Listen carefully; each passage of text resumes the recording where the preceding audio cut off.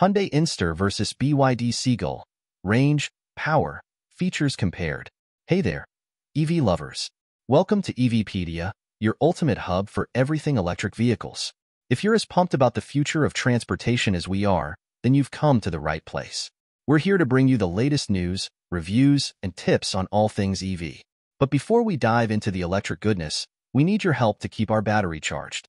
So, if you enjoy what you see, give that subscribe button a little love, hit the like button to show your support, and drop us a comment with your thoughts or questions. We promise, we read every single one of them. BYD's affordable Seagull is taking the world by storm. But Hyundai's new subcompact EV may be even better. The race to bring affordable and actually usable EVs to the market is heating up in Europe, with more and more big automakers rolling up their sleeves and doing everything in their power to launch sub-$25,000 models as soon as possible. Now, two of the biggest car makers from South Korea and China want to send their best battery-powered urban EVs to Europe to battle local competitors such as the Chinese-built Dacia Spring and French-built Citroën E-C3. Welcome, then, to the specs comparison between the brand-new Hyundai Inster, which was revealed just a couple of days ago, and the BYD Seagull, which has seen massive success in its home country, selling over 200,000 units in its debut year, and has its sights set on the European market starting next year. It's worth noting that neither EV is coming to the United States, soon or probably ever. The US market is dominated by big vehicles and road-tripping machines. These subcompacts for Europe make plenty of sense for customers who live in big cities and rarely need to get out of town or use a rail system when they do. Plus, while Hyundai is having a moment in the US, harsh new tariffs on Chinese-made cars will keep BYD out for some time. But both the Inster and the Seagull are important machines globally, and they say a lot about where the electric market is headed next: smaller, more affordable, but still high range and high-tech. We know that BYD is already a powerhouse in the EV world. As good as the Koreans are, do they have what it takes to keep up? Let's find out. Dimensions. Both the Inster and the Seagull are categorized as A-segment cars in Europe, but their wheelbases are arguably comparable to vehicles one step above. Think Chevrolet Bolt EV or the defunct gas-powered Ford Fiesta. This means that, even though they have a small footprint, their interior is bigger than you'd expect. With that said, out of the two pint-sized EVs, the Hyundai Inster inches ahead when it comes to size, being longer, taller, and with a more generous wheelbase than its Chinese rival. The Inster also offers a bigger trunk of up to 12.3 cubic feet with the two sliding rear seats in their most forward position. On the other hand, the BYD Seagull is 4 inches wider than its Korean rival, which could help with shoulder room inside. The Hyundai Inster has a length of 150.9 inches, a width of 63.3 inches, and a height of 62 inches. Its wheelbase measures 101.5 inches, and it offers up to 12.3 cubic feet of luggage space. The weight of the Hyundai Inster is not specified. The BYD Seagull has a length of 148.8 inches, a width of 67.5 inches, and a height of 60.6 inches. Its wheelbase measures 98.4 inches, and it weighs between 2,557 and 2,733 pounds. The luggage space in the BYD Seagull is 10.5 cubic feet.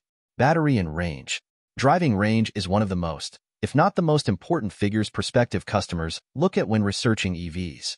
But in the car world, it depends on what market you're looking at, as you might stumble across some impressive but rather unrealistic numbers.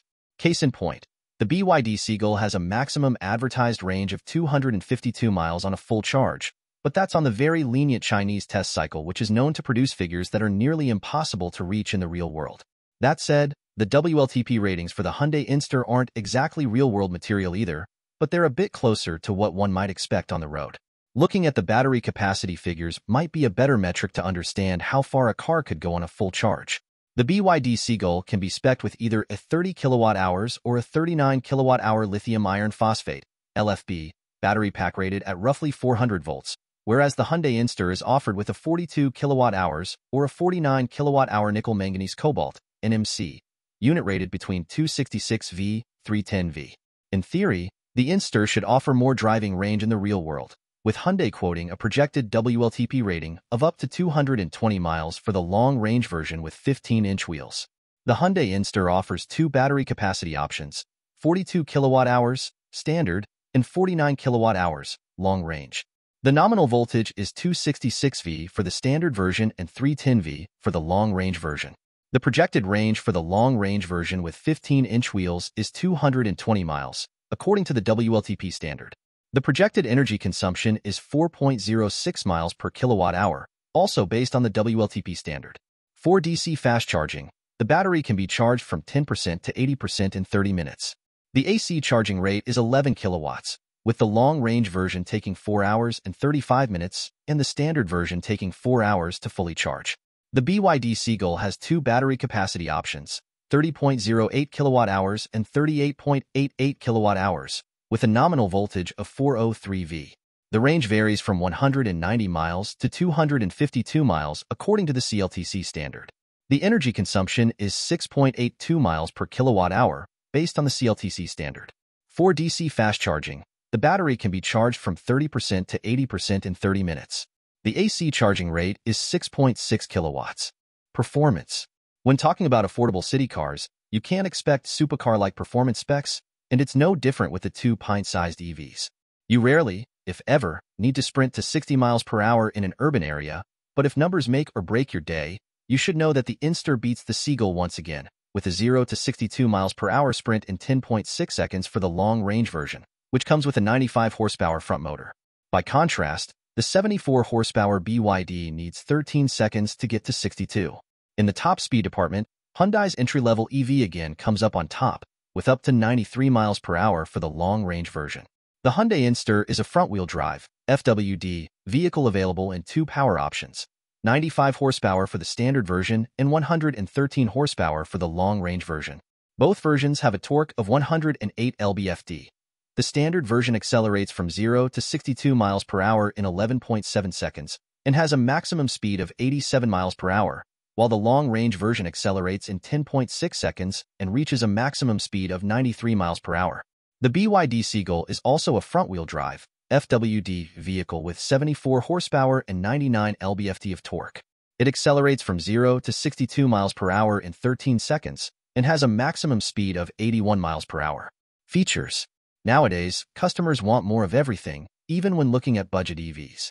This means that the driving range isn't the only deciding factor, and that a car needs to have a healthy list of amenities to attract prospective buyers. On paper, the Hyundai Inster gets ahead of the BYD Seagull once again. The Korean EV boasts two 10.25-inch screens, a heat pump, a wireless smartphone charger, vehicle-to-load, and a comprehensive advanced driving assistance systems list as standard. By comparison, the China market BYD Seagull doesn't have V2L or a heat pump in its home market. Furthermore, the Seagull has a single 10.1-inch central display for the infotainment, and only the most expensive trim offers a wireless smartphone charger. Both EVs have a foldable rear bench, but the Insters can be split 50-50, while the Seagull's is a single backrest. That said, it's unclear at the moment if the European version will carry over the Chinese version's trim levels. At home, the Seagull starts at the equivalent of roughly $12,000, while the European version is expected to cost double, but that includes the value-added tax, VAT, and import tariffs. The Hyundai Inster comes equipped with vehicle-to-load, V2L, capability and includes a wireless smartphone charger as standard. It features dual 10.25-inch screens, seats 4 passengers, and is equipped with both air conditioning and a heat pump. The BYD Seagull does not have vehicle-to-load, V2L, capability. It offers a wireless smartphone charger, though it is not standard on all models. The Seagull features a 7-inch digital gauge cluster and a 10.1-inch rotating infotainment screen. It also seats 4 passengers and includes air conditioning but does not have a heat pump. Price. The cheapest new EV on sale in the European Union is probably the refreshed Dacia Spring, which starts at around €16,000, $17,200. For this kind of money, you get a no-frills urban runabout with just 44 horsepower and a WLTP range of about 140 miles. With that said, both Hyundai and BYD will likely aim toward a slightly higher price segment once the Inster and Seagull hit European streets later this year and early next year, respectively.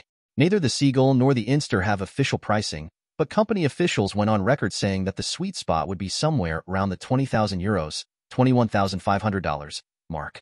That would be 25% more than the Dacia Spring, but looking at the spec sheets of all three cars, the Spring is the most basic one out of the bunch, with the least powerful electric motor and the least driving range. On the other hand, it comes with a frunk, which neither the Inster nor the Seagull have, and vehicle-to-load. Which car is destined to be the real winner in the EV subcompact space? Let us know what you think. The estimated starting price for the Hyundai Inster in Europe is €20,000, which is approximately $21,500. Similarly, the BYD Seagull is also estimated to start at €20,000, or around $21,500. And that's a wrap for today's episode of EVpedia. We hope you had as much fun as we did exploring the world of electric vehicles. Remember, your likes, subscribes, and comments are the sparks that keep our motor running. So, if you haven't already, click that subscribe button, give us a thumbs up, and let us know what you think in the comments below. Thanks for watching, and stay charged. Until next time, keep it electric.